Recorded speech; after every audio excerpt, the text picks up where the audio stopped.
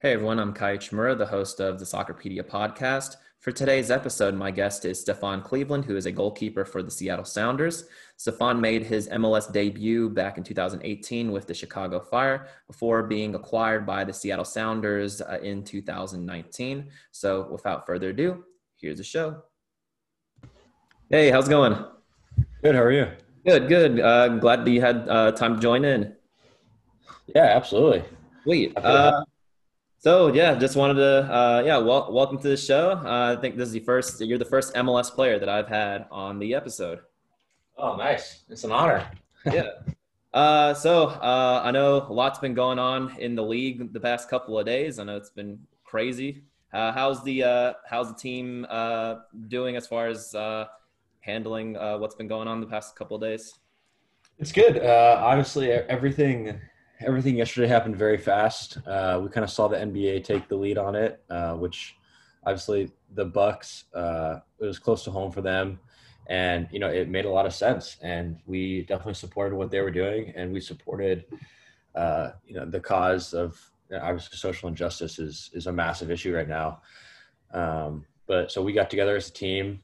We were the last game, so we didn't think that we were going to be setting the trend, but we kind of, at the time of the discussion, we were talking as if all the other games are going to be played, and it was a very honest discussion within the team, within our players down in LA, because we were at our pregame meal, and everybody had their own opinions, had their own thoughts, had different perspectives from being all around the globe, different cultures, different backgrounds. I thought it was a very productive conversation. And I think as a group, we all decided that we didn't want to play. We wanted to stand on the side of change.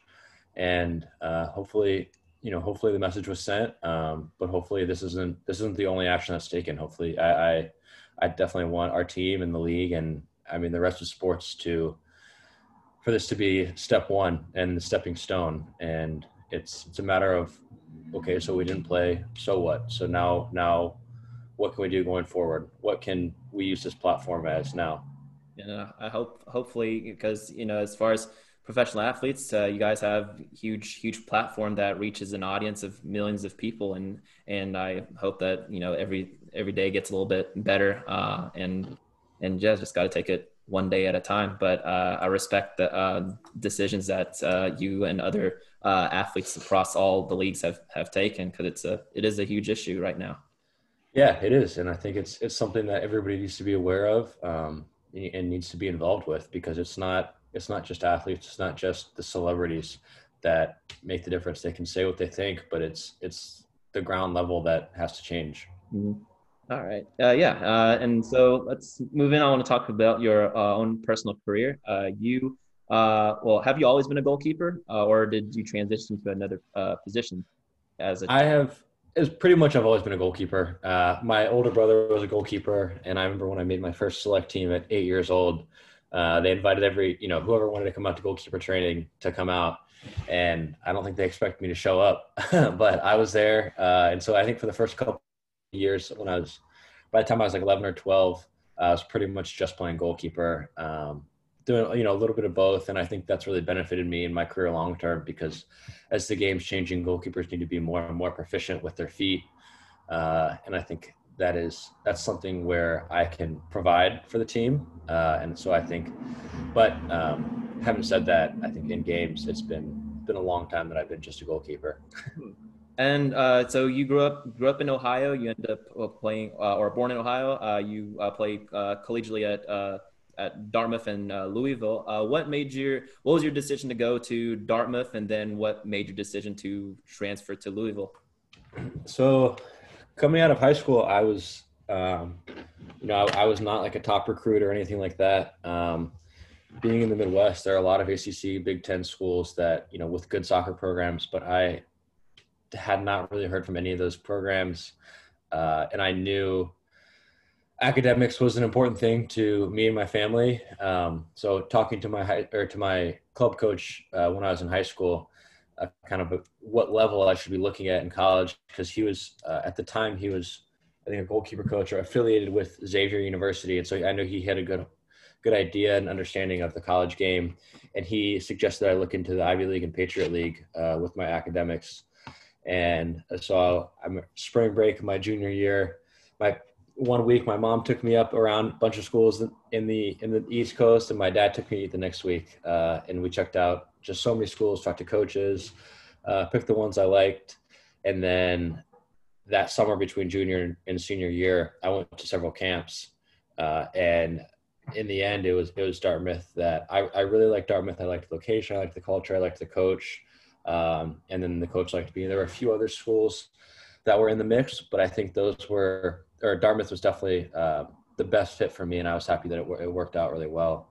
And then as far as Louisville goes, I did not play at all my freshman year, so I had an extra year of eligibility in terms of the NCAA. I couldn't have stayed in the Ivy League because it wasn't an injury redshirt, and I had graduated in the spring of my senior year, or my fourth year. So I needed to go to a different school if I wanted to continue playing NCAA soccer. And I wanted another shot at the NCAA tournament. I got knocked out twice in the second round at Dartmouth, and I was so eager to get further. So I think that I wasn't quite ready for the pros yet. I think I could have found probably a team in the USL and kind of hacked my way through it, but I really wanted another look at the college game. And I talked to a couple schools in Louisville. Again, it just kind of fell into my lap, and it was a great fit. Ken Lola was fantastic coach there. I really liked his culture. I loved the facilities, the stadium, the team, and kind of what they stood for there. And one of the important things for me at the time was I wanted to be on a good team and have a good year, because for me, I knew it was going to be a one and done year, and there wasn't, a lot of time for like a rebuilding year with the program. And I knew they were going to be good that year, and I felt that I could step in and be a leader and make a difference. And I think it worked out really, really well. We had a great team. Unfortunately, we got knocked out in the Elite Eight and didn't win any hardware that year. Definitely disappointing, but it was a fantastic team and a fantastic experience. Awesome. And to fast forward it, because of course you ended up continuing on past the collegiate level. You got drafted by Chicago Fire in 2017 MLS draft. What was that moment like, hearing your name being called, that you were selected? It was amazing. I actually, I went out to the combine. I was a late call into the combine, and being a late call in, I honestly didn't think I was going to get drafted in the first two rounds, because the first two rounds were one day and rounds 3 and 4 were the next day. And I felt I had a good combine, but I was watching the draft, but I wasn't watching it super closely. And then I think Toronto had the 2 picks, and that I was one of them. And then I believe it was Toronto, and then ended up trading him to Chicago. And I mean, I had no communication with Toronto. And I actually thought I was going to go to San Jose, who was a few picks later. And so I wasn't watching too closely. And then my agent called me, and he was like, "So what do you think?" I said, San Jose is coming up. I'm excited. He was like, "Well, are you watching?" I said, "Maybe my stream's a little bit behind." He was like, "Dude, you just got drafted to Chicago." And I was like, "No way." It was kind of a surreal moment, because I'd always had this dream of playing professional soccer. And then I kind of got, not playing a lot my freshman and sophomore year in college. I kind of maybe lost the dream a little bit. Thought that, maybe professional soccer is not for me. And then kind of around my junior year, it turned around, and I really believed in it again. So to finally hear that moment after all of these years of work and dedication, and also just for all the people that were around me that helped me get there, my parents, my coaches, my teams, my friends that supported me, it was a big moment, because it kind of all paid off. And you ended up making your debut in 2018 against Real Salt Lake. How's that moment like for you, knowing that, hey, I'm getting my first starts, and yeah, this is it. This is the big leagues. I think that was the moment where it really sunk in, because I know a lot of guys can kind of come into the league and maybe not play a game, especially goalkeepers. And I'd always had a bit of fear in me, that, later down the road when I have kids, I could say I was a professional soccer player, but I didn't play any games. Mm. And then at that moment, it was like, no, this is real. I played this game. I've played MLS games. I made an impact on the league. And then it was an amazing experience.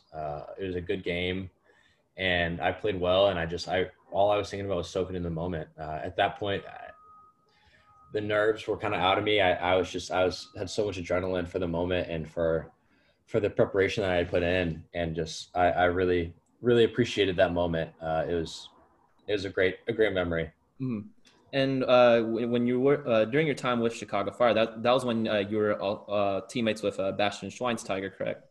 Mm-hmm. How is he like as a presence on the field and in the locker room? Because of course, growing up, he's world class player and still is. Yeah, he was such a big name. You kind of have no idea what they're going to be like. And I had been in Chicago a few months before he came, and it was, there were these rumors, but there's always rumors in MLS of these big guys coming in. When to find out we actually signed him, it's like, oh my gosh, this guy is a legend. And then to meet him, he is the nicest guy ever. Just when he gets around a ball, he is like a kid in a candy store. He loves soccer so much, and he's not going to be the most like rah rah, like we're going into battle kind of leader, but just the pure joy that he gets every time he's on the soccer field, and the intelligence that he shows that he has every time he's on the field is so inspiring. I think you can just, whether, in his later years, he obviously didn't have the speed, but it was, what made him so incredible to me was his tactical awareness. He always knew exactly where, all 22 guys on the field were, and where the spaces were, and his understanding of the game when in practice or when we were watching video was astounding. And then just his calmness and his composure was something that I had never seen before, and it was amazing to watch every single day. Mm. And you also had a couple during your time in Chicago. You had a couple of loan spells. You were in Tulsa and Lansing. What did you take out of those loan spells? Because you mentioned earlier, of course, as a goalkeeper, it's only one spot out of the starting 11. So if there's multiple goalkeepers, playing time can be hard to come by.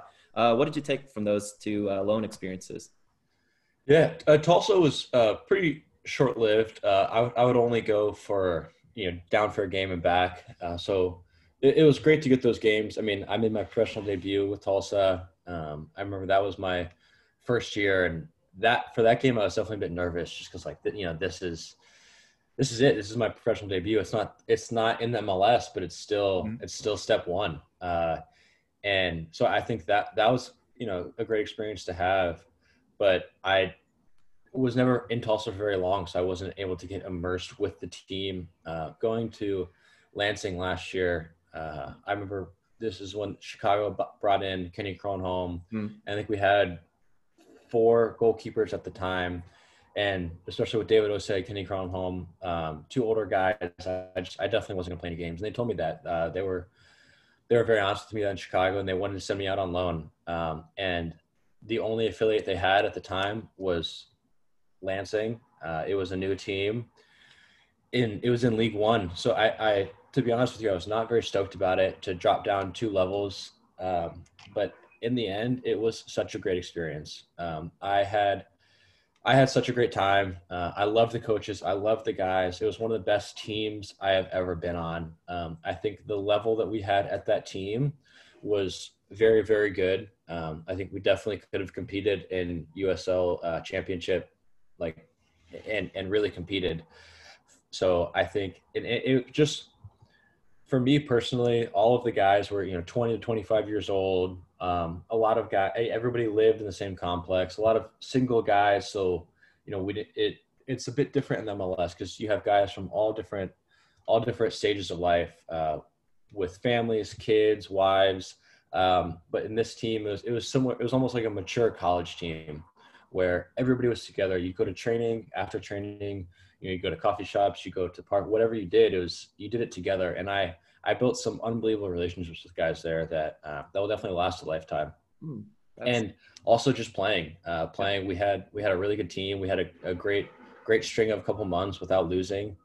The coach had some great confidence in me, which was massive for my career. And I think had I not gone there and played 20 plus games there, it's hard to say what would have happened. So I'm really thankful for my time in Lansing, because getting games is so valuable as a goalkeeper. If you don't get the games, it's very easy to fall off. And after your time in with Chicago and Lansing, you end up signing with your current team, Seattle Sounders. And of course, this entire 2020 season has been something that no one could have imagined happening. What was were there other after your time in Chicago? Were there other teams that were interested in your services besides Seattle? Yes, it all happened so fast. I I found out my option wasn't going to get picked up by Chicago, so I knew I wasn't going to return to Chicago.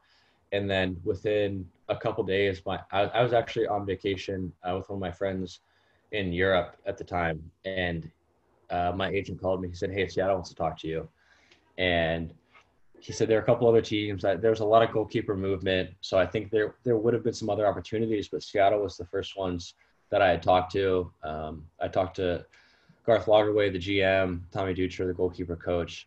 Had great conversations with them. They seemed to really like me. I really liked what they had going on, the culture that they had built, and just looking at the Sounders organization from the outside, it was a place that I wanted to be. One, the organization, two, the city.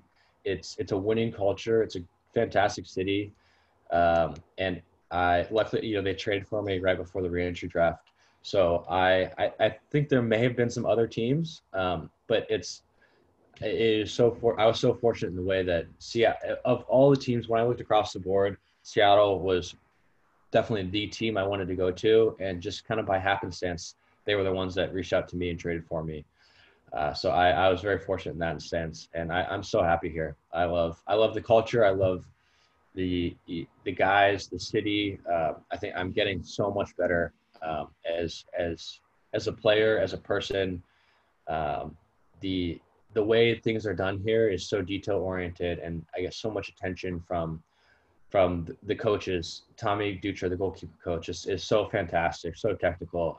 He's a great fit for me. Working with Steph Fry has been amazing. He's definitely if not the best goalkeeper in the league for the last, 8-10 years. And just seeing him train every day, seeing his work ethic is because he is where I want to be.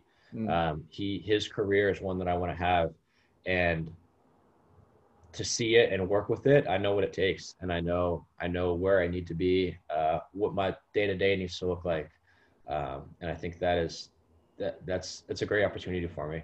Hmm. And when this season, when of course when the coronavirus pandemic took over and started to affect the season, of course MLS, just like others major sports, postponed games for a while before the MLS is back tournament.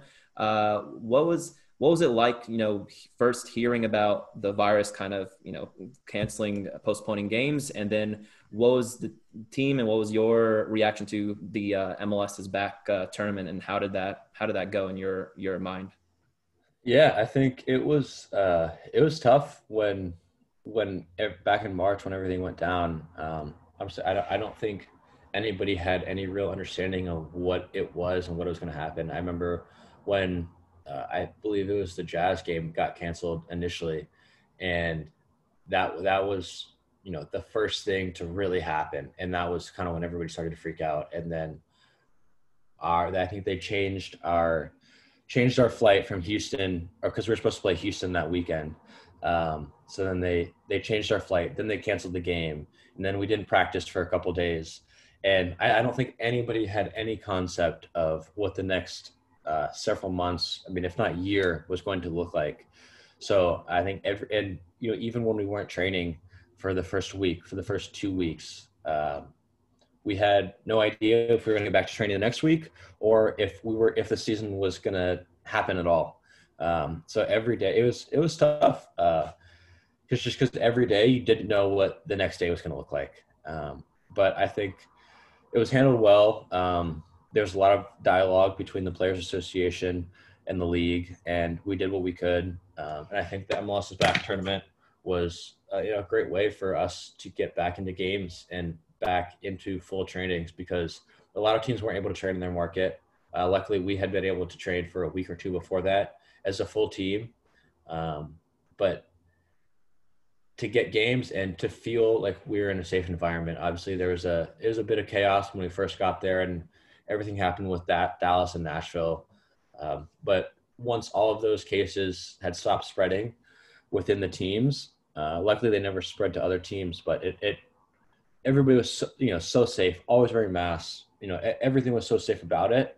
But I also felt very safe in terms of health wise and just being in Disney. It was a safe environment for us, and we were able to really focus on soccer.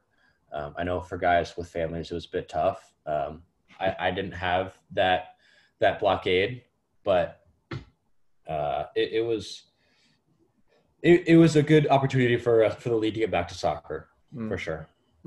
And so far in your professional career, you've played for American teams. Are you open-minded to playing in, let's say, a league outside of the United States or into Europe? Has that crossed your mind? It's crossed my mind potentially. I think the MLS is getting so much better and it's growing so much every year that I think I would like to be in the MLS. I would like to be part of the rise of soccer in the U.S. because I mean I remember growing up going to Columbus Crew games, and there were like 8-10 teams, and now to see so many teams and them having to cap the number of teams because everybody wants invested. It's a great time to be part of soccer in the U.S. because it is growing so fast, and I think the league is getting so much better that I would like to be a part of that. So I think as long as I'm able to stay in the MLS, I would like to do so.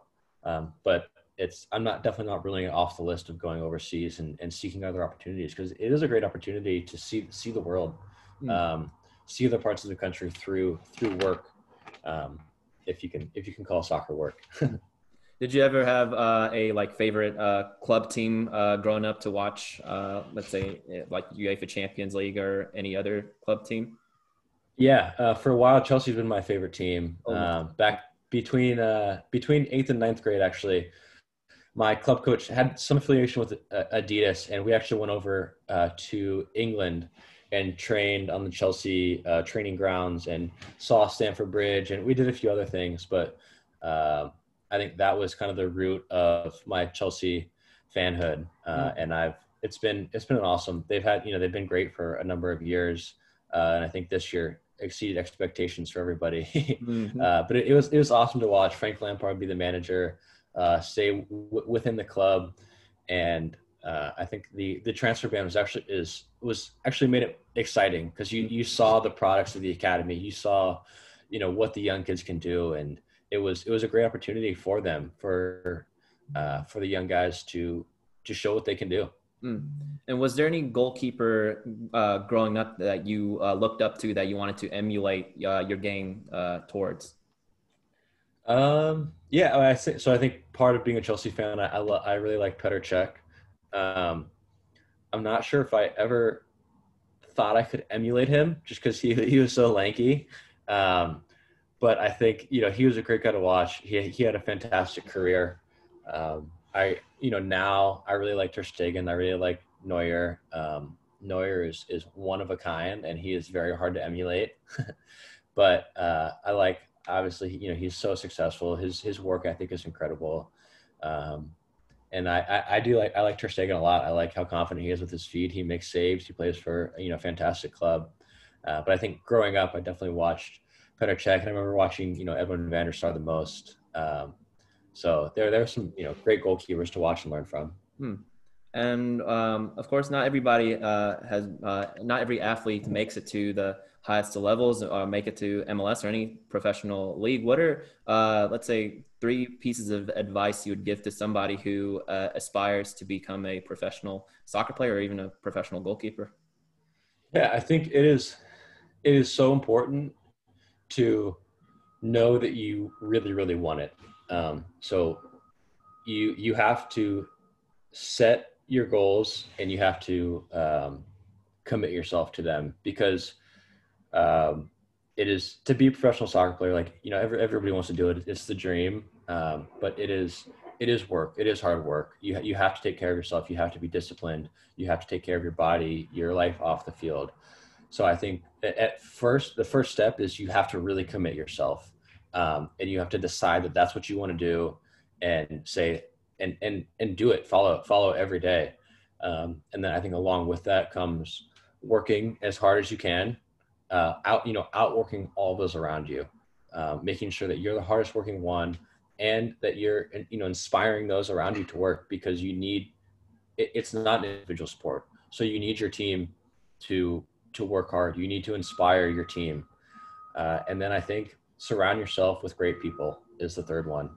Surround yourself with the best coaches, the best players. I think the in the off seasons in college were when I got the best. And I remember my freshman year, I trained with Brad Jacobson and Randy Jasowski, who were two seniors. Randy ended up going to play in Scotland for 4 years, and then Brad actually ended up at UW to play a fifth year and had a fantastic year there. And then so I trained with them. We worked every day outside of the team doing extra. And then my sophomore year and years the rest of the years in college, I spent so much time with the goalkeeper coach because he was so fantastic for me. So surround yourself with people, learn from them, work your heart out, and commit to it every single day. Thank you. Stefan, I want to say thank you very much for having the time to be on the podcast. And I wish you guys and Seattle Sounders best of luck the rest of the MLS season. Absolutely. Thank you very much for having me. I appreciate it, and good luck with the future episodes and getting more MLS players on there. Thank you. I'll try my best. Hey, if you know anybody, if Raul Ruiz-Diaz or Stefan Fry, anybody, let me know. I'll make time for them. All right. I'll throw your name out there. Cool. Appreciate it. Have a good rest of the day, man. All right. Take care. You too. Take care.